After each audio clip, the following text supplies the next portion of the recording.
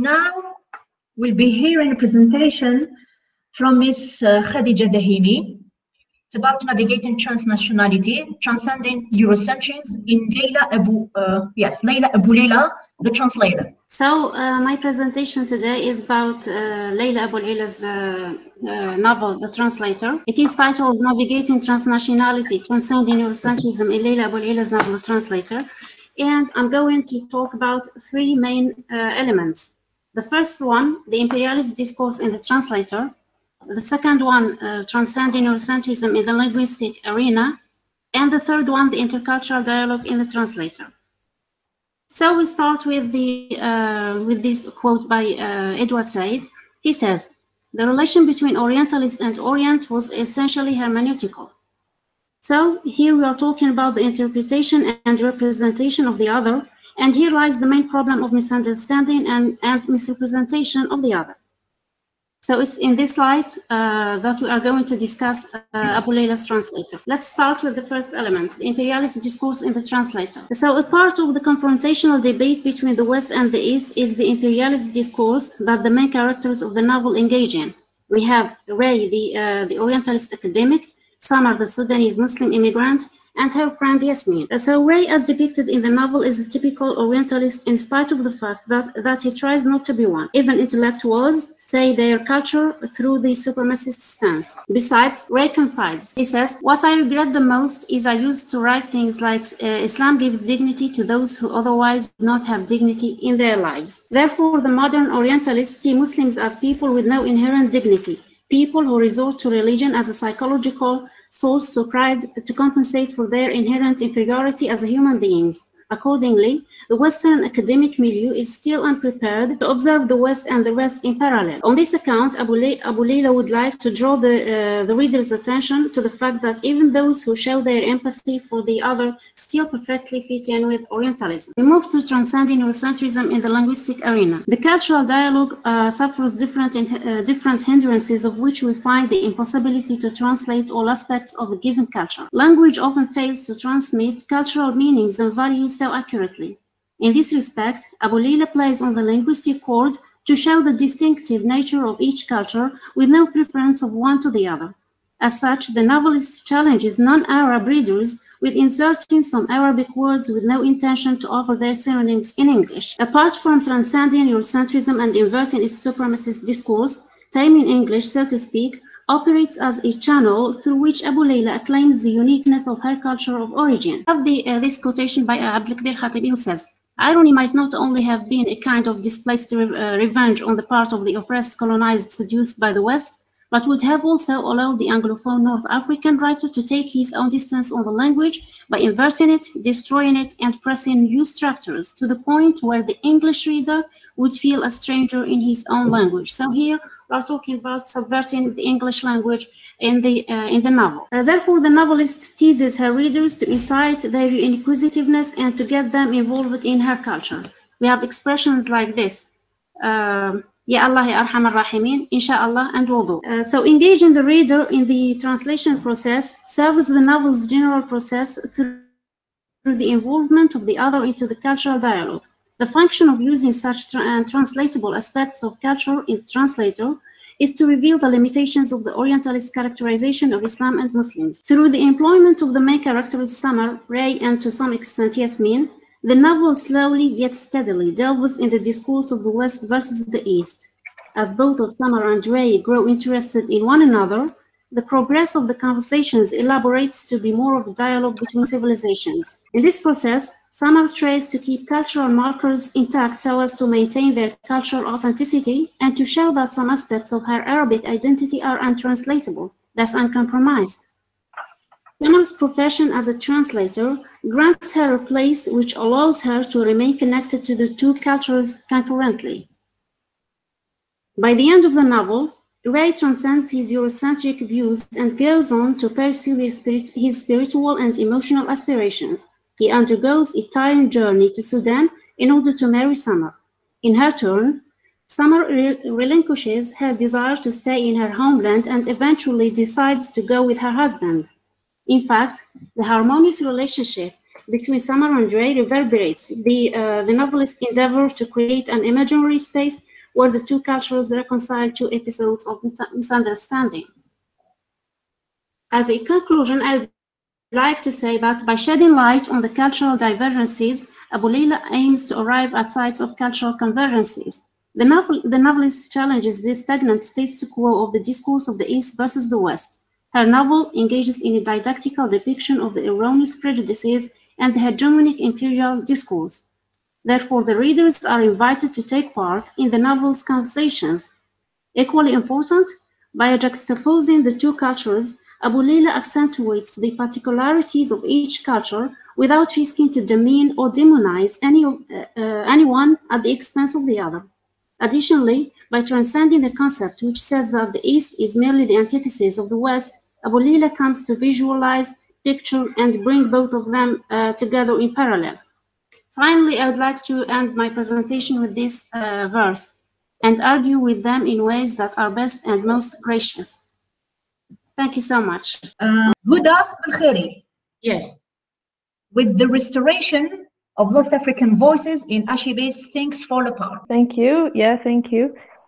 So my topic is entitled The Restoration of Lost African Voices in Achibe's Things Fall Apart. So when we speak of Things Fall Apart, actually we cannot dissociate it from Heart of Darkness. So a bloody racist, that is how Chinua Achebe described British writer Joseph Conrad as a reaction to Heart of Darkness. The reaction of Achebe created a polemic over whether Conrad's novella is racist or not. To invade the Eurocentrism of European writers and their scandalous discourse on African subjects, Achebe wrote Things Fall Apart. Since then, this latter novella is considered as the mother of African literature because of the rich bag of proverbs, folktales, songs, tribal rituals, African dialects, and religious superstitions.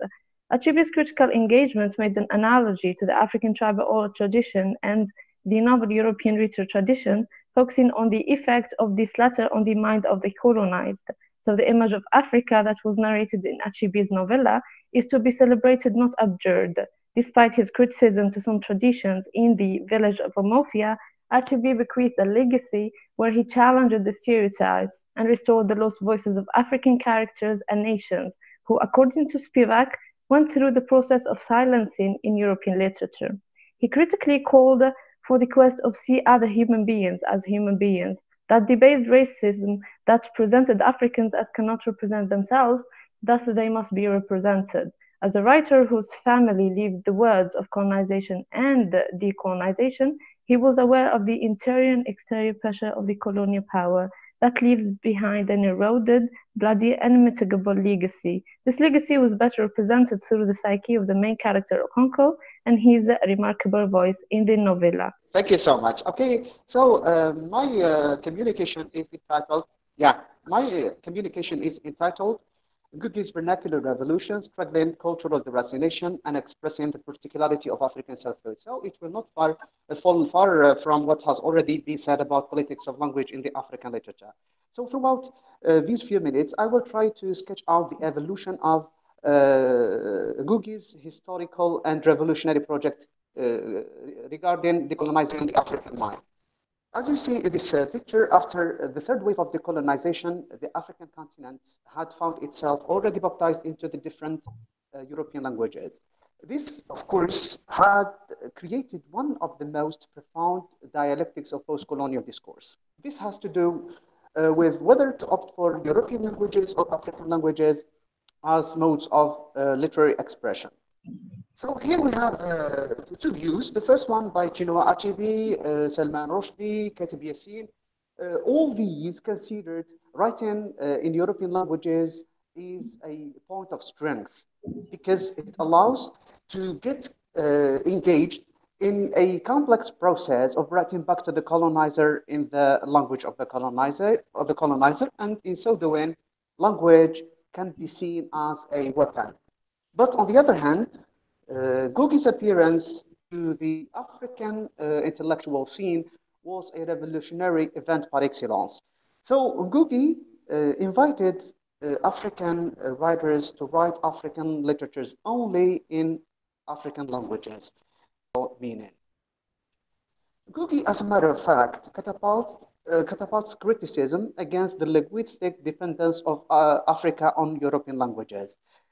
He considers writing African literature in European languages as a systematically cultural deracination and a blatant self-distanciation of the African individual from the African reality and the African roots.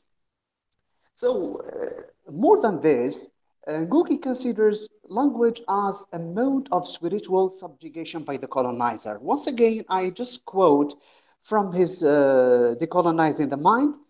He says, the bullet was the means of the physical subjugation. Language was the means of spiritual subjugation. Language and literature were taken as further and further from ourselves to other selves, from our world to other worlds. This is the cultural deracination of the African individual from an African matrix, so to speak, to another world that is alien to them. In fact, the idea of decolonizing the mind was theorized by the exponents of post-colonial theory, such as Frantz Fanon, who argues in his seminal book, Black Skin and White Mask, I quote, to speak means to be in a position to use a certain syntax, to grasp the morphology of this or that language. That it means, above all, to assume a culture to support the weight of a civilization. So, faced with the consequence of the fact that English is saturated by metaphors and meanings related to imperialism, Ngugi had achieved a far-reaching, let's say, conversion from English language to the Gikuyu language. One of the most important, let's say, tangible achievements of this conversion was his writing of a play in Gikuyu language entitled, I'm not, by the way, fluent in Gikuyu language, Gahida Dinda, okay, which means I will marry when I want. So this play effectively has translated the talk into the walk. It represented the African particularity. Ngugi has argued that Africa does not exist and does not live in European languages. The particularity of African selfhood can be achieved only, according to Ngugi, through Africa's vernacular languages and cultures that have been for a long time nurturing, and they are still the author's imagination, giving them an African selfhood, an African sense of originality. So, in the second part of this communication, I'd like to respond critically to this question. In what way does Ngugi's novel or masterpiece, Matigari, decolonize? So, Ngugi's Matigari is a picaresque novel that was written in Gikuyu language. It is one of his best achievements. So, the novel decolonizes at two levels. The first one, it decolonizes with its linguistic power of libertarian discourse. The second one, for the weighty charge of the Gikuyu culture it embraces. So there is here a Kenyan critic called Washanga who hails Ngugi's artistic genius in Gikuyu language. He considers this language as offering a unique mood. I quote, in Matigari, the oral narrative fuels Ngugi's certain fluency in Gikuyu, a mood which he rarely captures when he writes in English. So, when deconstructing the title, Matigari Manjirongi, in Gikuyu it means the patriot who survived the bullet. So here we may see some, let's say, Mau Mau patriots who led a revolutionary war against the British colonizer. Okay, so Matigari seems to be saying that its main aim is to reignite Mau Mauism. Ngugi, in an interview, he says about Matigari, what I really meant in the novel is that the spirit of Mau Mau is still much alive in Kenyan society. So, yes, okay. Secondly, the novel decolonizes in its attempt to remove the infiltration of Western culture into the fabric of the Gikoyo society. So here, Matigari is meant for fighting the cultural ravages of colonialism. So here, the following picture shows what can be called the Mogomo tree. The Mogomo tree is one of the prevalent motifs, motifs in the novel. So the Mogomo tree is a sacred tree of cultural, religious, and political power, in the Gikoyo culture. So the tree symbolizes a return to the roots and a return to the rhythmic Gikoyo culture. So as a conclusion, I'd like to say that decolonizing the mind is not a new project in itself. For example, Sheikh al-Bashir Ibrahimi had said in the Basair Journal, I found the expression or the statement in Arabic, and I translated it into English. He says, decolonizing the mind, this was during the 40s, when Algeria was colonized. Decolonizing the mind is certainly the basis and the origin of body decolonization. It is not possible to emancipate a body whose mind is still enslaved. As a conclusion, I can say that each revolution has got its mastermind, and the mastermind of Africa's vernacular revolution was Ngugi, who says it all. He says language is, as culture, is mediating between me and myself, between myself and other selves, between me and nature. Language is mediating in my very being. Thank you so much for listening, and see you on other occasions, inshallah. Thank you, Mohammed, for addressing this interesting topic. Thank you. Now we'll be listening to Dr. Saleh Faid with a presentation about post-colonial African literature and manifestations of violence en attendant le vote des bêtes sauvages of Ahmadou Kourouma. Merci. Merci. Alors, salam alaikum. Je tiens tout d'abord, avant de commencer, de remercier les organisateurs de cette manifestation, en leur tête ma collègue Houria Mehoubi, d'avoir pensé à cette problématique. Ensuite, je tiens à m'excuser auprès des participants d'avoir communiqué en langue française, mon niveau en anglais étant très médium, donc je vous prie de m'excuser. Alors, l'intitulé de ma communication, littérature africaine postcoloniale et manifestation de la violence dans le roman en attendant le vote des bêtes sauvages d'Ahmadou Kourouma. Donc, en ce qui concerne le plan, je vais essayer tout d'abord de parler de la notion de violence dans le roman. Ensuite, je vais essayer d'expliciter un peu la problématique de ma communication et l'approche que j'ai appliquée. Et dans un deuxième temps, je parlerai de quelques traits de la violence dans le roman pour enfin conclure en essayant de donner une typologie de cette violence qui a permis à l'auteur de donner une signification à son roman.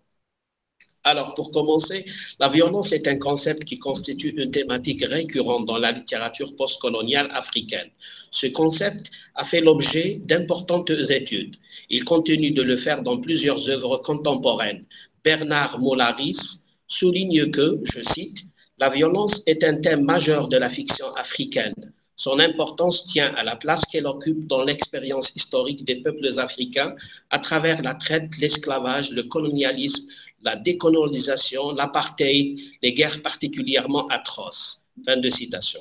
Cela signifie que cette notion dénote des écarts de toutes sortes, tant sur le plan linguistique que sur la forme même des écrits. Glissement de sens, élaboration insolite, création de mots, déroute, déformation lexicale et sémantique, etc., représentent des manifestations d'une écriture fondée sur l'expérience de la violence. Mon intervention tend à projeter la lumière sur les principales caractéristiques de la violence dans l'œuvre d'Ahmadou Kourouma en attendant le vote des bêtes sauvages. La particularité de cette œuvre fondée sur la violence est qu'elle a une dimension référentielle, c'est-à-dire un rapport au réel, et entretient un rapport avec l'histoire événementielle. Elle constitue pour la plupart le témoignage de faits réels vécus. Dans le roman En attendant le vote des bêtes sauvages de Kourouma, sont mises à nu l'obsession du pouvoir, la démence des nouveaux maîtres après les indépendances. Dès lors, l'on se pose la question suivante. Les facteurs qui sont à la base de l'éclosion de la violence, la perception de l'autre, la représentation qu'on fait de sa personne et la construction des stéréotypes sont des vecteurs de ce phénomène. C'est l'image de l'autre constitue sur des clichés et donnant de lui une image négative et provoque son rejet et peut à la longue faire naître des conflits. Le roman « En attendant les votes des bêtes sauvages » d'Amadou Koroma décrit une typologie de violence. On peut citer 3 types de violence. Premièrement, la violence structurelle, qui est le fait des structures économiques et politiques et qui place les citoyens dans des conditions de vie insupportables. Deuxièmement, la violence physique, qui englobe toutes les formes d'atteinte physique perpétrées contre les individus. Et troisièmement, la violence ordinaire, qui est diffuse dans les attitudes et les comportements des individus et qui est, à la longue, vécue comme une situation normale.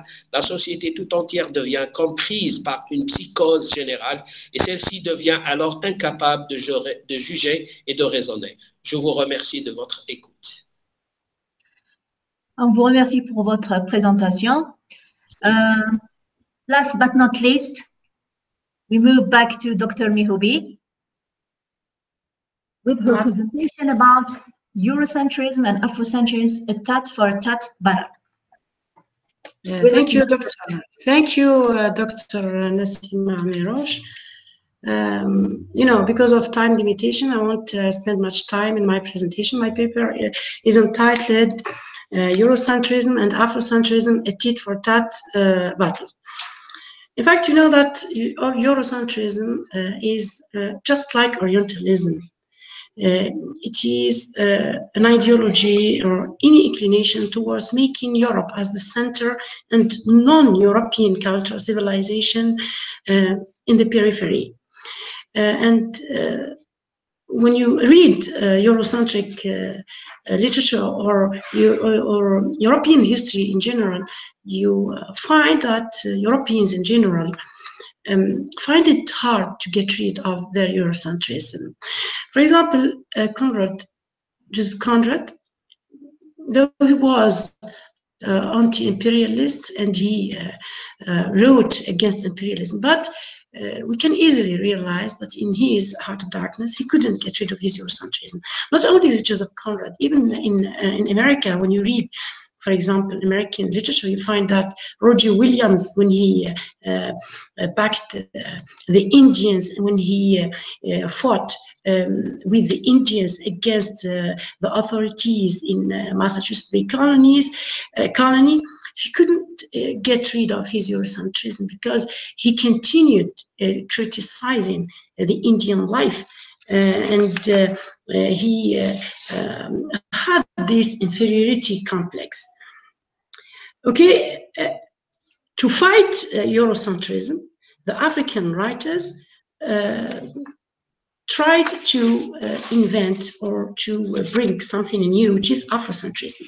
So if Eurocentrism is putting Europe in the center and Africa in the periphery, Afrocentrism is putting Africa in the center and putting Europe in the center. That's why it is a tit-for-tat battle. It is just like Orientalism and Occidentalism. Orientalism is the negative portrayal of the Orient, and Occidentalism is often defined as the negative portrayal of Europe, because in your Orientalist writings in Asia or in the Middle East or even in Africa, Europe is always portrayed as a symbol of colonialism, symbol of oppression, symbol of narcissism, symbol of negation. So if the European writers tried to write and to put Africa as a place of negation, as the antithesis of civilizations, African writers, Achibi, Ngugi, for example, I can cite also the Sudanese writer Tayyip Saleh, who wrote his famous novel, The Season of Migration to the North. If we take the season of migration to the North and we compare it to Conrad's Things Fall Apart, we find that there is a type or a kind of dialogism between Joseph Conrad and Tayyip Saleh. For Tayyip Saleh, Europe is the heart of whiteness, just like Conrad when he portrayed Africa as the heart of darkness. So because of time limitation, I won't spend much time. The floor is yours, Nassima. Thank you.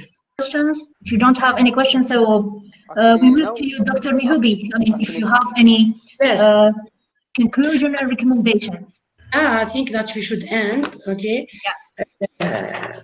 But before that, I'd like to cite the recommendations, okay? I wrote them here.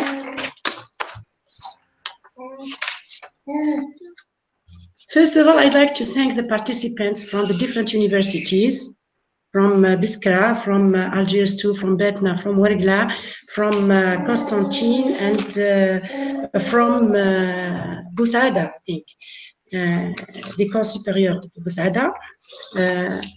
And without forgetting to thank my colleagues who helped me, in fact, in achieving this scientific event.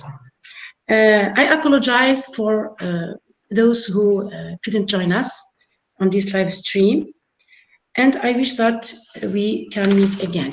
As far as the recommendations of this scientific event, we have many, and I have tried to summarize them in 11 points. The first, the language of the colonizer should be seriously upheld as a weapon in divulging the subtleties of the oppressed Africans, a down-to-earth language rather than a mere artistry. The appropriation of language could be the mouthpiece of the colonized, robed in traditional modest expression, or modesty of expression that mirrors the local African culture.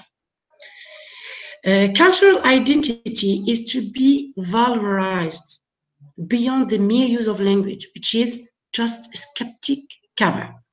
Women's struggle in African writings are just an appeal to nature rather than a fake resistance. So it is the order of the day against the stereotypes. Transcending Eurocentrism is a recall of self-identity, traditional culture, and originality for the African writers.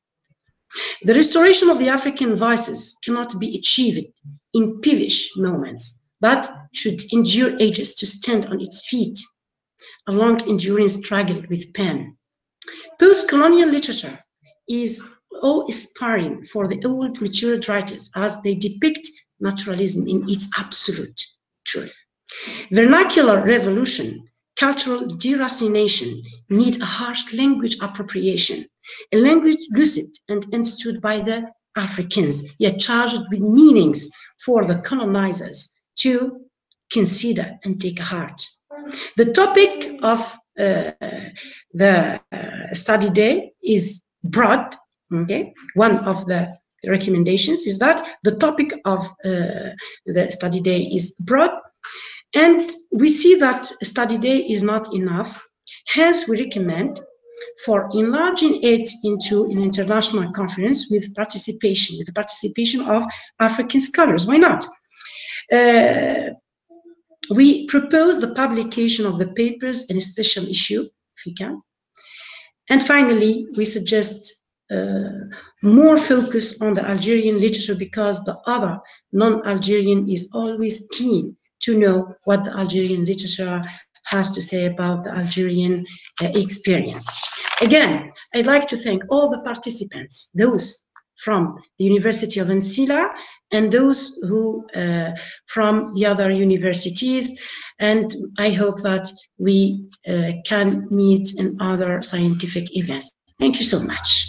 Goodbye.